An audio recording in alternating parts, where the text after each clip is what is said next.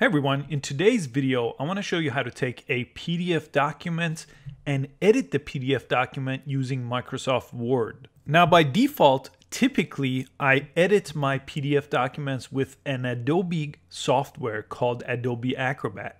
But this is actually part of my Adobe Creative Cloud membership, so I pay for Photoshop, Illustrator, programs like that, and that comes with Adobe Acrobat, which actually has a tool built into it to natively edit PDFs like this. So anything I want to edit, changing images basically becomes very easy. But I know a lot of people don't have this paid option, but they do have Microsoft Word, maybe through Office 365, which I also have. So let me show you that. Let me close Adobe Acrobat Pro here. And this time, let's go ahead and open Microsoft Word.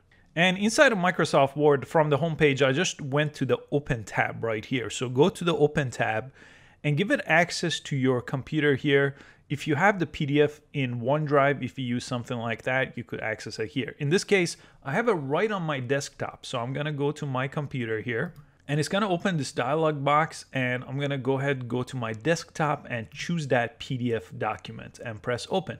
Now it's gonna convert that document to a Word document. Sometimes it also may ask for you to allow for this conversion to happen. So you may get a pop-up where you have to say allow.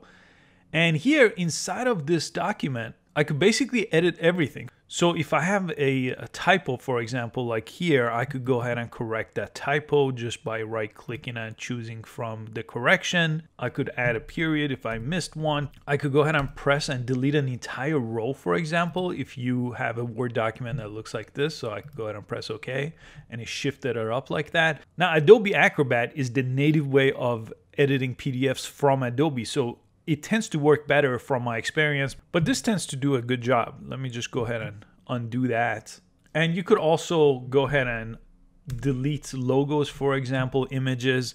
Sometimes with PDFs, that's a little bit heavy on graphics. It doesn't do as good of a job, but with Word-based and just simple graphics on a PDF, it will do a pretty good job with editing anything. And once you're done with your edit, you'll just have to come up to File, Save As, and instead of saving it as the Word document that it is right now, you could go ahead and change that to a PDF and export it out as the PDF. So it could overwrite the original PDF that you opened up. And it's that simple to edit PDF documents inside of Microsoft Word.